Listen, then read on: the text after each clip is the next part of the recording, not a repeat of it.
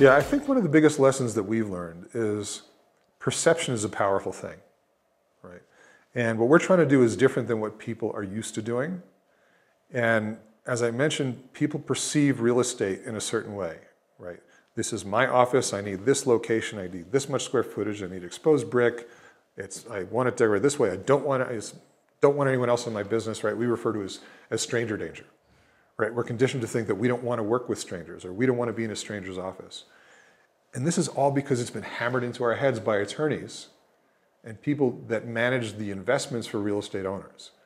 It really has nothing to do with how you grow your business, right? When you're starting out and you're trying to grow your business, what matters more is culture, flexibility, and the right place to help you figure out if you even need a business, not square footage, location, exposed brick, and address, right? And when you are taking space, what you want is good culture. You want an environment that works for your company, right? You want, when your employees come in, you don't want them to be looking at these big expanses of empty space that are depressing, right? You want them to see a culture that's active, that's energetic, that works with the way they work. So getting people to overcome the perception of this is how real estate works and this is how I think about my office is really the biggest challenge of learning that we've had. Because once we can have a conversation with someone and someone tries out what we do and they realize how it can work, their mind completely changes. They're like, oh my God, I get it. This is perfect. This is just what we need. But to get people to that stage is a real challenge.